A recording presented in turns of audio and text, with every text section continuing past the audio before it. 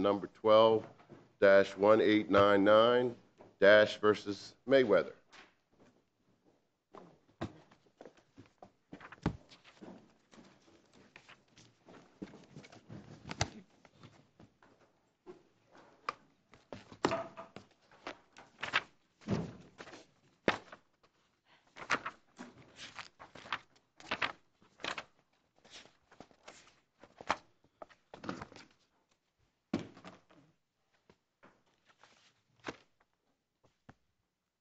Good morning, Your Honors. May it please the Court.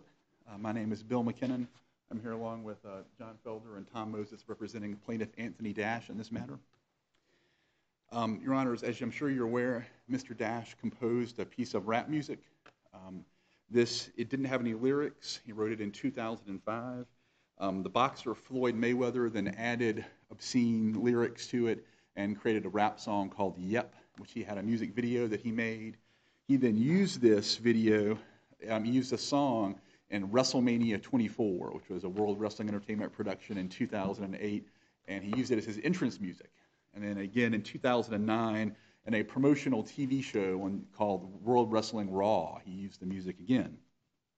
The district court ruled in this matter that despite the fact defendant World Wrestling Entertainment sold DVDs with the infringing music on it, made money off a pay-per-view broadcast with the infringing music on it, sold tickets to the live event at which the infringing music was played, and which Mr. Mayweather was paid an enormous amount of sum for his performance, including this music, we had not established the causal connection required under 17 U.S.C. 504B. This was clear error. It's contrary to the law of this circuit and every other circuit in the United States. Well, what would you say the causal connection is? The causal connection, Your Honor, is that directly infringing products were sold, that no court anywhere in the United States has required more in what's called a direct infringement case. And that's not a distinction that's been formally made in this circuit. In the Bouchot case, the court does cite Mackey from the Ninth Circuit, which specifies it's an indirect infringement analysis. The difference being direct infringement means I sell a book with an infringing picture or I sell a DVD with infringing music, whereas indirect infringement means I'm using the infringing product to sell something else. I'm playing the infringing music in an ad trying to sell a Mercedes. Or in the Mackey case, which this court cited in Bouchot, it was a symphony brochure that had an infringing picture, but the point of it wasn't to sell the brochures, the point was to sell season's tickets to the symphony. That's an indirect infringement case. In a direct infringement case like this, where the actual product sold by the defendants is infringing, has the infringing content on it, then all you need to show is income is received. And we would say that's what the Bonner court said. That was the clarification from the Bonner court. So, like I said, very briefly, that Mr. Mayweather's performance as part of this World Wrestling WrestleMania 24 was about 24 minutes. He was actually out there doing his thing. Of that, 5 minutes and 12 seconds, our client's music was playing. This was without any kind of compensation and without any kind of permission. What's the relevance of that? Only that this wasn't that like ratio. Probably nothing for this argument, Your Honor. When we certainly hope that Your Honors will reverse this decision and we'll go back, and that will be part of the argument at the trial. Because as Your Honors are aware, all we're talking about is a burden-shifting analysis to get to the jury. The system Congress set up in 17504 is, in a copyright infringement case, all we have to show is, we don't have to show profits. All we have to show is there are gross revenues that accrue to the defendants, and there's some causal connection. And then the burden shifts to the defendants then to show. And I'm going to go back to Judge Thacker's question. What's the causal connection here? The causal connection is they made money off selling a DVD that had infringing content on it. Just like the building in Bonner. One of the defendants in Bonner was the builder. He didn't even get money from the rent. He got money for building the infringing building. But the court said all you need to show is the design of the building in Bonner is infringing. Money came in as a result of that infringing design, and that's the causal connection. That's the key. You said as a result. Where's the as the result here? Okay, Your Honor, there was no evidence in Bonner that the people rented the building because of the architecture. I mean, all the court said is money came in rent came in on this building, the design infringed. If I can, the language, I mean, they specifically said that was a misinterpretation of the Bouchot case to require evidence that people rented the building because of the infringing design. The because of does not exist. All you have to show is money came in, and the money came in on a product that was infringing. That's what the Bonner case says. What's the significance of the fact that the copyrighted, we have two separate things, in other words. We have the copyrighted, the beat, but there were lyrics added to it. What's the significance of the fact that you have those two separate items, only one of which was copyrighted? None, Your Honor, in this case. I mean, he did not have authorization to use the beat, the music. And in the copyright law analysis, there is no significance to that. So there's no significance to that on the question that you've just addressed about where's the connection? No, Your Honor. There's no connection. Now, what it does come in is at the jury trial, defendants will be able to argue and rebuttal. They will try to attribute the profits they made to other factors. They can say the profits from WrestleMania are due to the fancy costumes, or due to the promotional materials we put out, or due to the lyrics. They can argue the profits we made are due to the lyrics and not the music.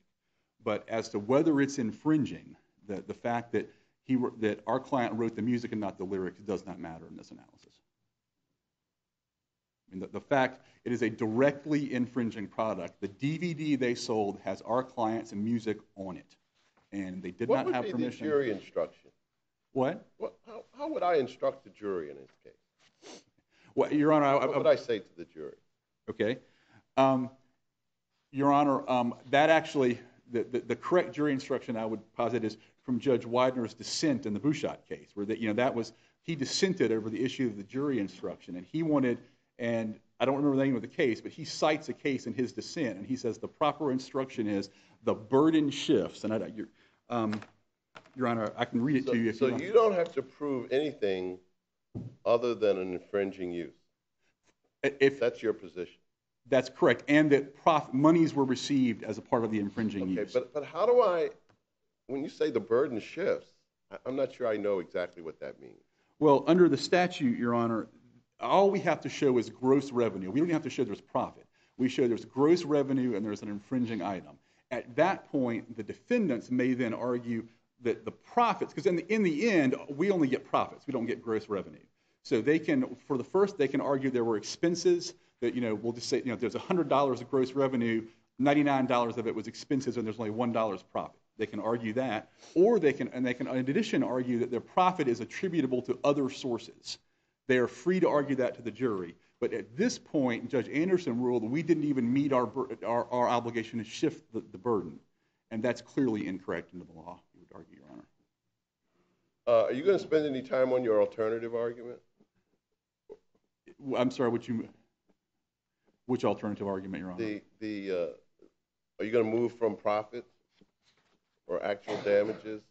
Well, the actual damages, Your Honor, are frankly not a particularly important part of this case. I didn't think so either, but go ahead. I don't want to. No, go ahead.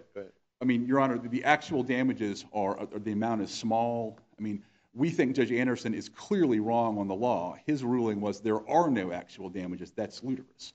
I mean, it may be 1 cent, the song, but Mr. Dash wrote a piece. Did you bring a copyright infringement case if you thought you could only get 1 cent? Certainly not, Your Honor. But nevertheless, the ruling is legally incorrect. What about $250? Unlikely, Your Honor. No. But Judge Anderson was incorrect to say the song had no value. We had an expert opinion, and the jury's more than happy to say we don't believe that expert. He's crazy. This guy didn't. Certainly our client didn't have a long history of selling music to World Wrestling.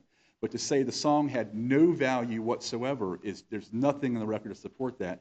Further, Mr. Mayweather could have picked any piece of music he wanted. And in fact, defendant World Wrestling had selected a song by the rapper 50 Cent. They had it ready to go.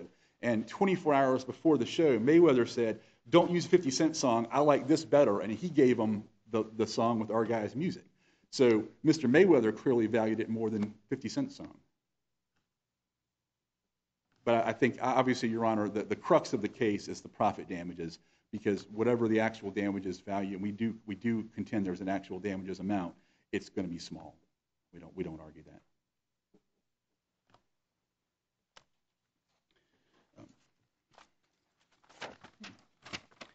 So assuming hypothetically the profit for the live performance, the DVDs, all of that, hypothetically, let's say the profit is $5 million. And so you would say a proper jury instruction would be something along the lines of, ladies and gentlemen of the jury,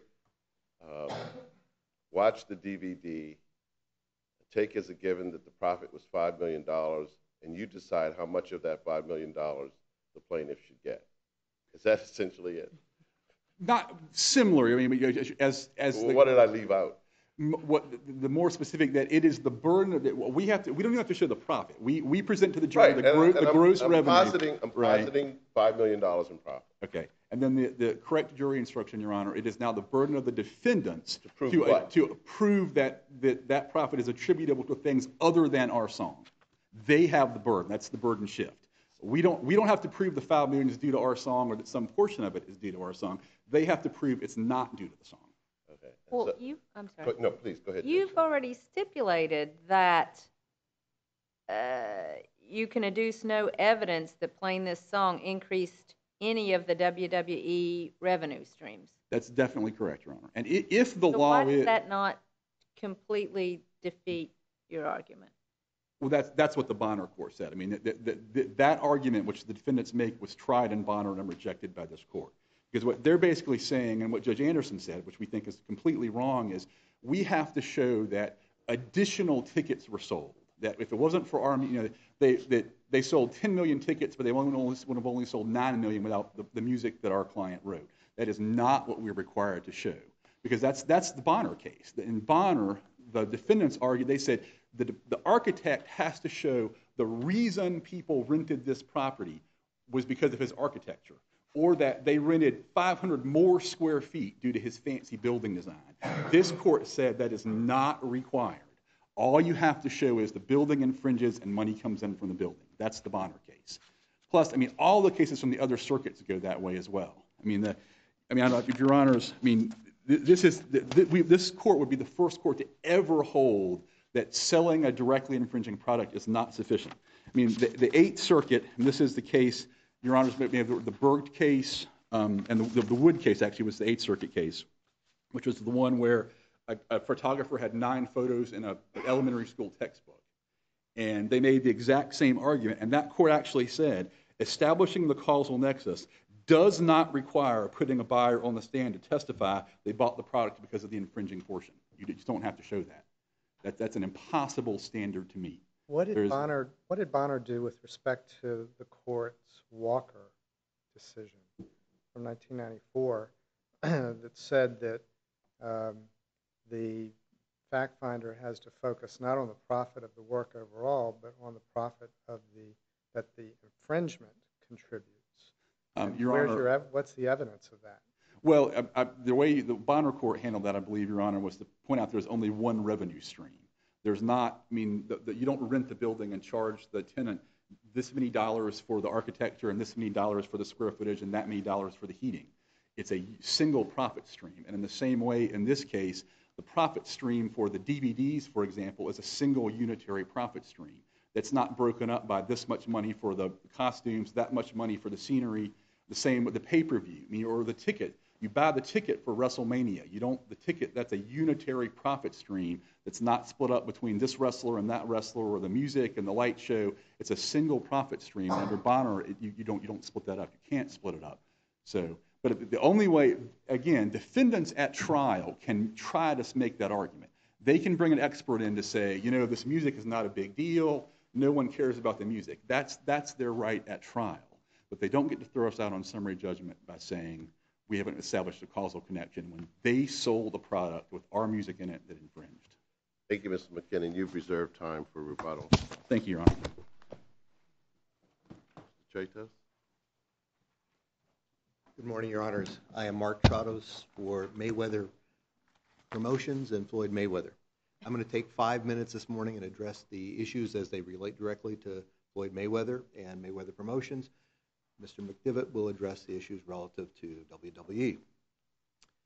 Your Honor, this court has previously set forth the affirmative obligation of a trial judge is to essentially prevent factually unsupportable claims and defenses from proceeding to trial.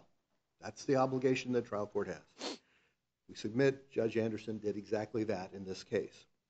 One of the principal purposes for summary judgment is to isolate and dispose of factually unsupportable claims. And that is what Judge Anderson did in this instance. Specifically with respect to Floyd Mayweather, the facts are undisputed that a contract that he entered more than 2 months before the appearance clearly was directed at his status as a celebrity, being able to go on to talk shows and promote the World Wrestling event, WrestleMania 24. Specifically, he was compensated exactly for that. The undisputed testimony of 2 officials of WWE was he was paid only for his appearances on the various television programs that promoted World Wrestling 24 and for the event itself. There was nothing in the contract that ever addressed the issue of any kind of music. He was not compensated for music, and the undisputed testimony is only that he was paid for everything other than music. So there is no causal connection that can be established by the plaintiff in this instance that would suggest somehow that the music, that infringement, was contributory to any of the income that Mayweather received. If it doesn't contribute to any of the income, it can't contribute to any of the profits. Properly disposing, therefore, of this case. I would simply... Does opposing counsel suggest that where there's a unitary profit stream, you don't have to get into that question at all? That's the suggestion here, but why is that not the case? That is essentially a misreading of the case law. 504B requires that there must be an attribution of some sort that causes a enhancement. If you look at what we said in Bashad in this circuit, the Bashad case basically says essentially there has to be enhancement. In this instance, if you look at what was happening in that Ravens case, the court says those fees that were fixed and immutable cannot be essentially attributed to the infringement. Why wasn't it an issue in Bonner then? What was different about Bonner? What was different about Bonner was a but-for standard. The reasoning of the court was simply like this. Lease income had to come from a building. The building had to come from the architectural drawings. Therefore, but for the leases and but for the building, there would be no income. Therefore, that was the connection. That is not the instance here because there was no obligation on Mayweather's part to provide music. There was no obligation on Mayweather's part to come forward with music. And therefore, the compensation that he received had nothing to do with the alleged infringement. It is completely separate. Lacking any association with the income, there can be no profitable connection to it. Let me address very briefly, if you would, the issue of actual damages, because I think this is actually really important as well. It's worth something. Yes? Is it? What was the evidence that was submitted before? Even counsel said maybe a penny. Maybe a penny, okay. Well, the evidence that was submitted before the court, and Judge Anderson had to deal with, was simply these 3 things. One, there was essentially nothing in the tax returns that had ever been presented that suggested he had ever made any money off of income. There was no evidence that was set forth that he had ever leased any of his beats or sold any of his beats or made money from any of his beats. Importantly, the expert does not articulate that it had a value. The expert says, based upon what other artists got paid, the maximal value that could potentially be proven is this. But that's not coming forward with evidence. That's not setting. Well, there's evidence that it was used. There is evidence that it is used. And the underlying question then becomes, is that in fact sufficient to be able to say it's more than speculative? Clearly the court doesn't want to speculate. Does it have to be sufficient all by itself? That is the opinion of the expert, or to survive summary judgment, can you look to the combination of the statement from the expert and the testimony, the evidence about the other fees that were paid, the $3,000 fee, the licensing fee that was paid? Can you combine that to get past the summary judgment standard, when you're viewing the evidence in the light most favorable to the plaintiff? Judge Davis, I don't believe you can for this reason. Essentially, what Judge Anderson did in his analysis was to simply say you're mixing apples and oranges. The only evidence that the expert looked at were for artists who had significant reputations, Red Hot Chili Peppers, Snoop Dogg. And he says, when you simply say we can get similar fees for this, you're essentially not presenting evidence that's credible to any jury. No jury can accept this, and therefore you can go beyond that issue and go to summary judgment. And I think that's what he did. I'm out of time, Your Honors. Thank you very much.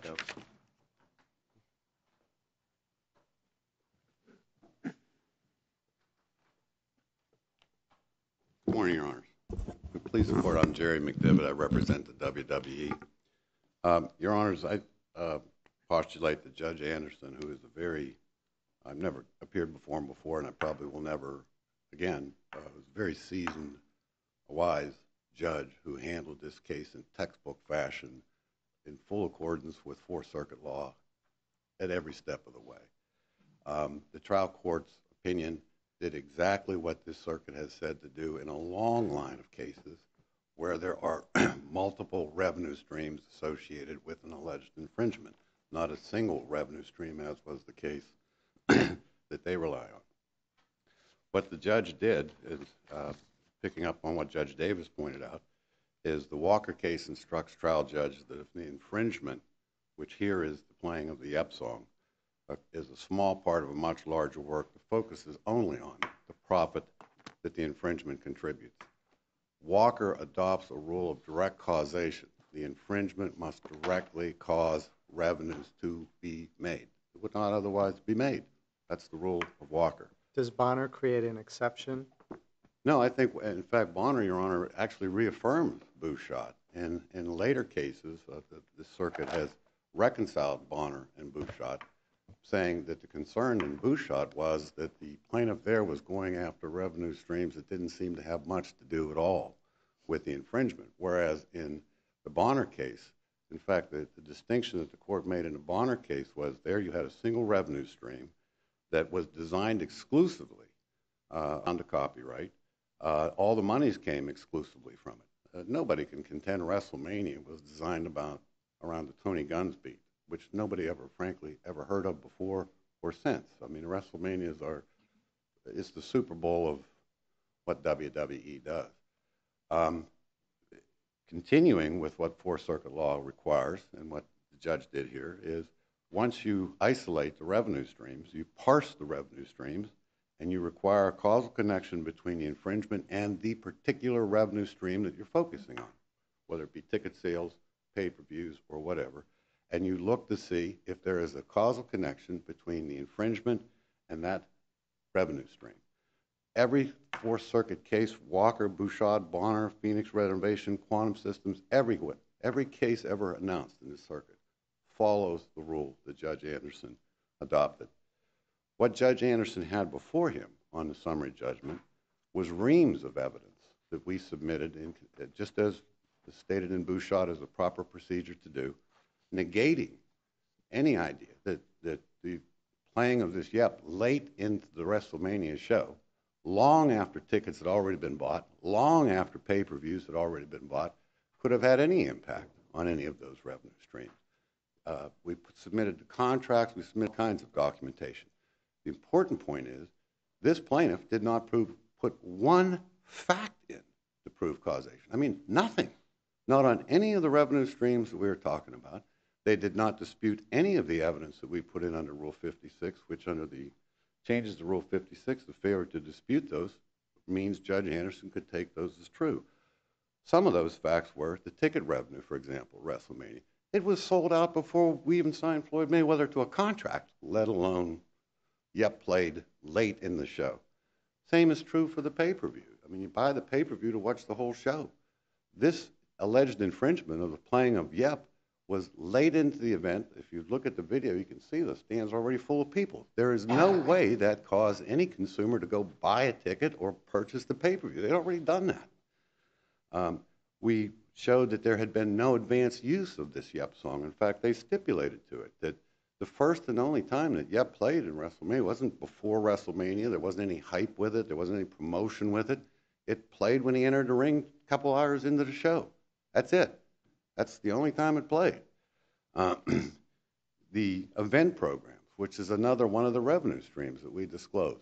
There's no mention of Yep. It's not anywhere in there. It's just talks about the matches and everything but Yep, because it was pointed out, it wasn't even decided that he would use this song until the night before WrestleMania. The Yep song itself has never been directly sold. It wasn't put on iTunes. It wasn't sold in any way, shape, fashion, or form. It was just what was used for Mr. Mayweather to enter the ring. And frankly, we would have made the same amount of money if Abbey Road had played. And they have stipulated to that effect.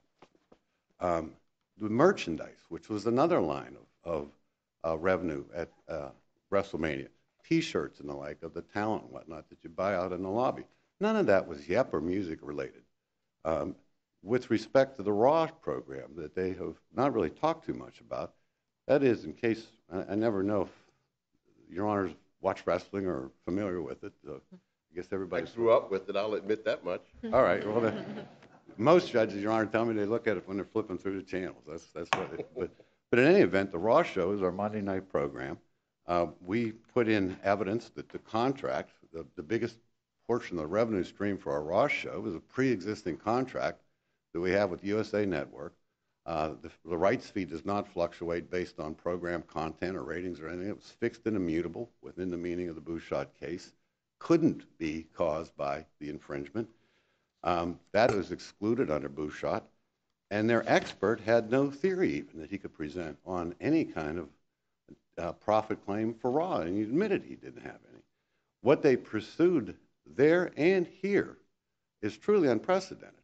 It is a theory that they are entitled to apportionment of all the revenue streams from WrestleMania, despite a stipulation that the infringement didn't produce any of that revenue. That has never been the law, not here, and in fact it's been rejected by this court in the Quantum Systems case and was rejected in the Mackey case in the Ninth Circuit, which they talk about. It's been rejected everywhere. You have to show causation as part of your burden of proof. It is just legally dead wrong to say, as counsel did, that all you have to show is infringement and revenue. That has been rejected by this court. It's been rejected by every court. Every court puts a causation burden on the plaintiff to get over the 504 hurdle. We had Mr. Dash's admission, and this again is before Judge Anderson, that the playing of Yep did not create any revenue stream. We have their stipulation that is devastating to them.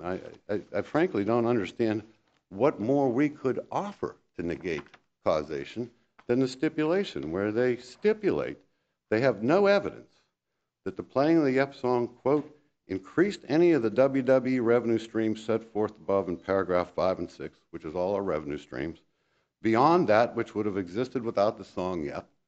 Another part of the stipulation says they have no evidence that WWE received any additional revenue beyond that which would have existed without the song Yep in any of the revenue streams for WrestleMania or the Raw show. If statutory damages were in play here, what would be the recovery? What would be the measure of recovery, I guess is my question. Well, each DVD?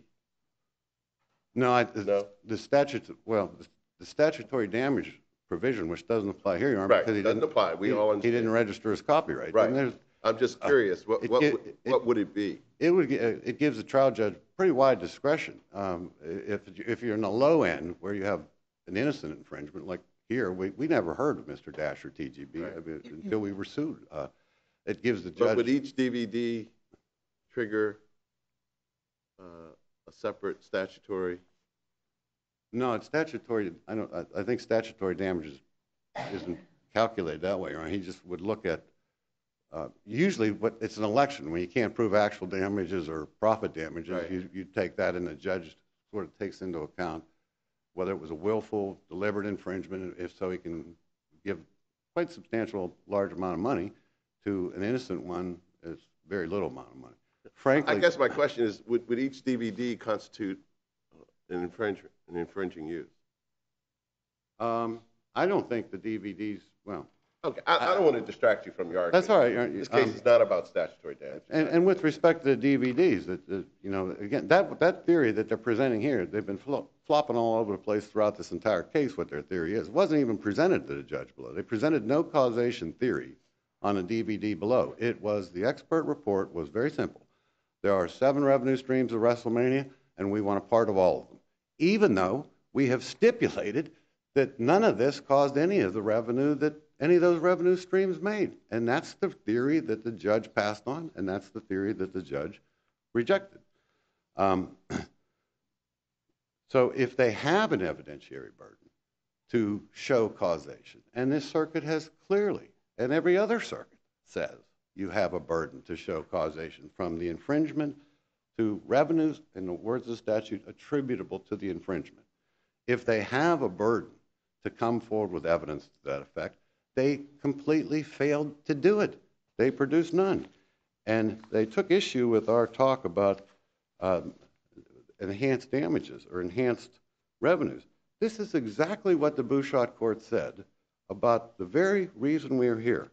Once the defendants had carried their initial burden of demonstrating the absence of any genuine issue of material fact regarding the attributability of the contested revenues, Bouchot could survive the motion for summary judgment only by adducing specific, non-speculative evidence supporting the existence of a link between the infringement and the defendant's supposedly enhanced revenues. Because Bouchot failed to make such a showing, the court properly awarded summary judgment to the defendants. That is precisely what happened here. They offered no evidence, nothing, to show causation with respect to any of the revenue streams, including the DVD, which they now focus on. And if I could just spend a minute. The DVD is packaged in a way that doesn't even advertise yet. You don't see it on the cover.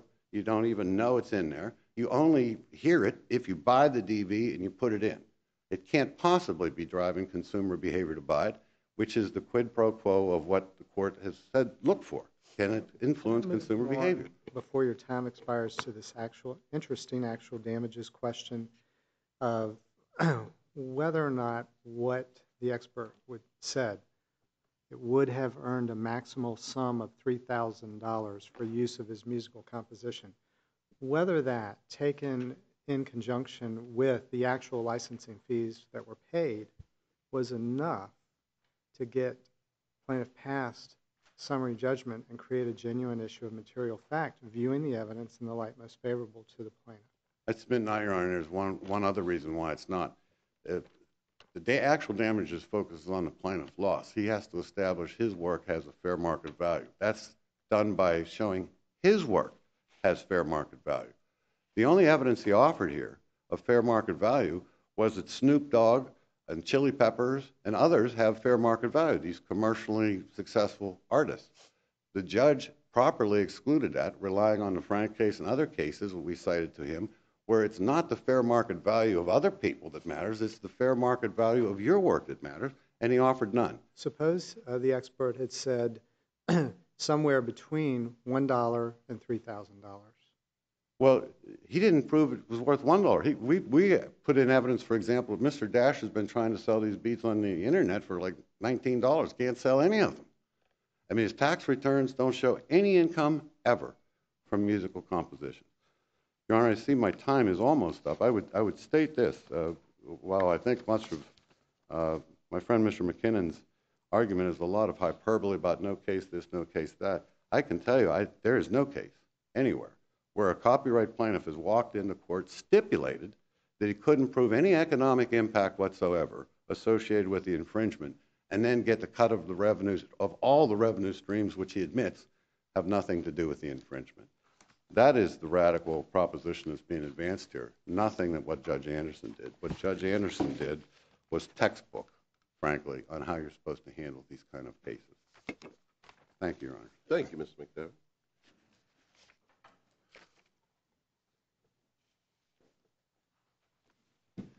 Thank you, Your Honor. First, I do need to correct my colleague. We never stipulated that our song did not contribute to the profit damages. What we stipulated to was very precise, that we had no evidence that additional revenues came in because of the song. That is a hugely different proposition than saying when you sell a DVD when 5 minutes of it is our music, that doesn't have any contribution to the product. It has 5 minutes. They played the music in this national pay-per-view that they sold tickets. They made an enormous amount of money off this, and 5 minutes of it was our client's music. Wasn't it sold out before your client's music was even It was, used? Your Honor. So where is the connection at all? Well, if I can flip that question around, Your Honor, their argument is because it was sold out before the music was selected, they can steal left and right. They can take the Rolling Stones, they can take Jimmy Buffett, they can play copyrighted movies during the intermission, they can steal everything they want. You shouldn't overstate. I don't think that's overstating at all, Your Honor. No, I think this case involved satisfaction. We'd have a different case. I don't think it is at all. It's not a case brought by the Rolling Stones. I respectfully disagree, Your Honor. Their argument is because the concert, as Judge Thacker pointed out, WrestleMania was sold out prior to the selection of music, we cannot recover profit damages, That's one of their period. many arguments. Yeah. But that is just patently untrue, Your Honor. And tell us why Judge Thacker's question. I don't understand your answer to Judge Thacker's question. My understanding is that interprets copyright law in such a manner that in this instance, they could steal whatever music, whatever movies, anything they wanted because the tickets were already sold. Basically, their theory is unless a ticket purchaser knows in advance when they purchase a ticket what infringing conduct is going to be played, that no profit damages are not recoverable. That's their theory. I don't think their argument goes that far. It has to, Your Honor, because that's the facts of this case. Their argument is that, as Mr. McDevitt just stated, because the music was selected after the tickets were sold, we have no case. That was his argument. And so, I apologize, Your Honor. No problem. What evidence do you have of any genuine issue of fact that there's a causal connection? I understand you argue there doesn't need to be one, but do you have any issue of fact? I don't argue there doesn't need to be one, Your Honor. Okay. To show that there's a causal connection. What are your facts to show that there's a causal connection? My argument is that if I have a CD of 5 of my songs and 5 songs from the Rolling Stones, and I go sell that in Richmond at the front of the courthouse, that is a sufficient causal connection for the Rolling Stones to sue me. They don't have to have an expert come in and say, well, I bought the songs for the Rolling Stones and not Mr. McKinnon's songs. I'm selling a CD with infringing conduct. That is the causal connection. And that's what the case law says. With the exception of Bouchat, which does have some bad language for us, but Bonner clearly, to the extent Bouchat says that, overrules it. It's no question. I mean, Bonner is 2 years later. Bonner, that issue was raised again in Bonner, and the court said that that's not required. But your opponent's argument is the revenue stream was designed around the copyrighted, the art.